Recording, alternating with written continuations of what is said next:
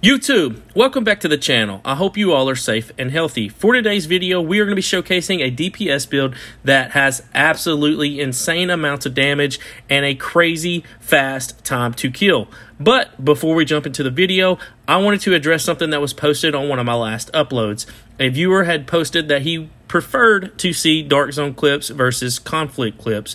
And while I do agree, and I do prefer to post Dark Zone clips, there are a few things to take into consideration. First, I just really do not get to play as much anymore, guys, because I work a full-time job and I now have 2 toddlers. So I am just at an extreme disadvantage when I go to the Dark Zone, as there are people with 25 expertise on everything, and I just really don't have the time to expertise and put that much effort into the game that much anymore. So that is, reason number one, along with I play solo. I have no more friends that play this game, and so going into the Dark Zone, I'm usually getting jumped by groups of 4 that, like I said, all have 25 expertise and are running meta builds. So it's just, this game is just not as easy to solo as Division 1 was. So that is another thing. And also, piggybacking off of the time being played, it is easier to go into conflict and play, 3 to 5 matches and just get clips and have a video out, versus going to the Dark Zone and having to look for people. The Dark Zone it's just been dead lately and kind of dry. So it's just faster for me, guys, and easier on my end. So I hope you guys understand, and I will try to do better and get some Dark Zone clips in the videos as well. I got a couple for this video, so let's stop talking about it and let's jump into the build gameplay, followed up with the build breakdown.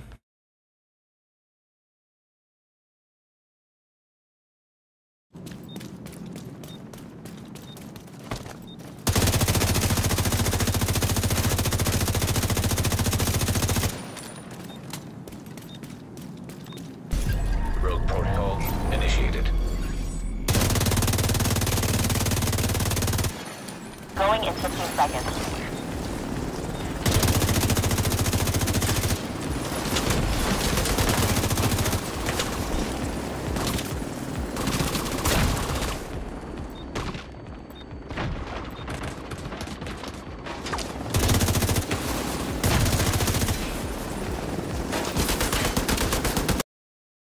Action.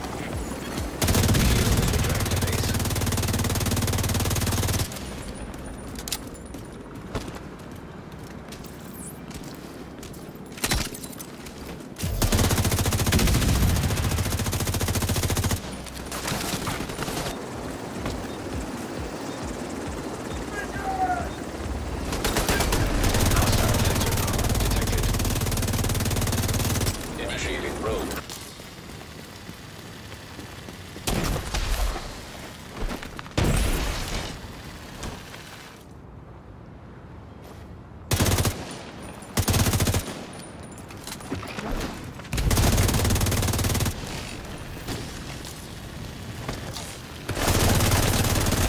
Boost about to activate. Hostile stinger hive detected. Hostile explosive seeker mine detected.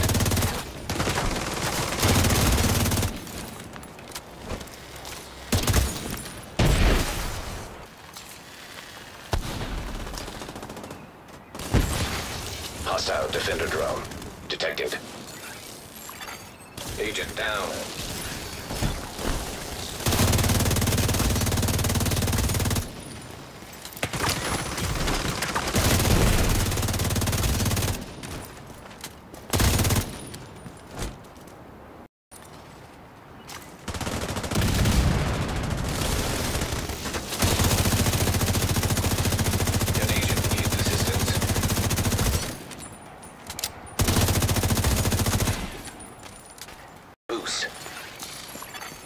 The boost has been taken by allies.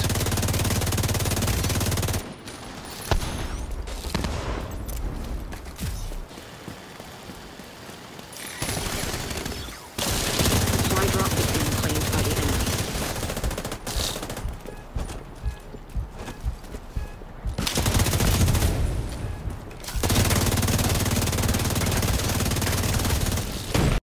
Okay guys, here's an overview of the build. We are running 4-piece Umbra Initiative and 2-piece Walker and Harris. And for the specialization, I can already tell you that I have swapped. Since taking this screenshot, I switched from the Firewall to the Gunner Specialist. For the primary weapon, I went with the St. Elmo's Engine, which is the exotic assault rifle. And the talent says shooting an enemy with this weapon will give 1 stack. At 100 stacks, the next magazine will be 100% filled with shock ammo. For the secondary, I got a Vector submachine gun, but you can really run whatever you want. For the talent, I've got Unwavering, which says swapping to this weapon grants 300% weapon handling for 5 seconds, kills refresh the buff, swapping away disables this from all weapons for 5 seconds.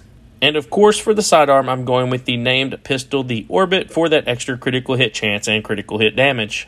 Moving on to our first piece of gear, the Walker and Harris mask, which gives us 5% weapon damage, and then we've got weapon damage, critical hit chance, critical hit damage, and a critical hit damage mod.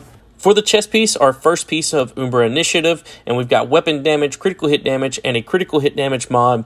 And the talent is From the Shadows, which says increases max stacks for From the Shadows from 50 to 100, and stack gain from 10 to 20. For the holster, our second piece of Umbra Initiative, which gives us 15% critical hit chance, and then we've got weapon damage and critical hit damage rolled onto this. Moving on to the knee pads, our third piece of Umbra Initiative. This is going to give us 30% reload speed, and then we've got weapon damage and critical hit damage rolled onto these. For the gloves, this is our fourth piece of Umbra Initiative, and I've got weapon damage and critical hit damage rolled onto these, and this unlocks the 4-piece bonus of From the Shadows into the Light, which says while in cover, gain 10 stacks per second up to 50. Each stack will give 1% critical hit damage increase and 0.3% RPM.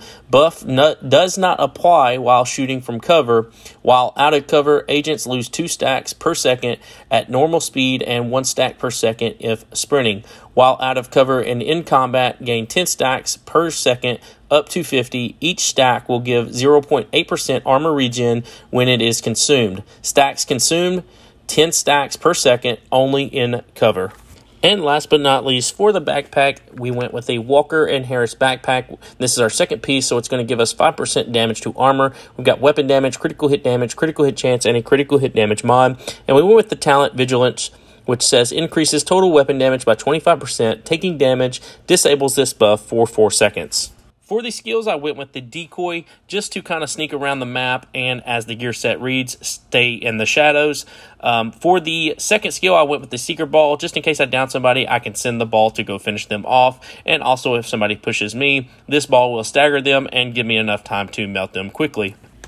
Here is a look at the stat sheet. We are at 60% critical hit chance and 172% critical hit damage. And this is not counting the extra critical hit damage and armor regen you are going to get from being in cover. Alright guys, that's going to do it for today's video. I hope you found it helpful. If you did, be sure to leave me a thumbs up as it really helps the channel grow. And if you're interested for more content like this in the future, be sure to subscribe. Remember, life's a gift, but it's not always wrapped in a bow, so always stay dedicated and keep grinding. Thank you all so much for watching. We will see you guys in the next video.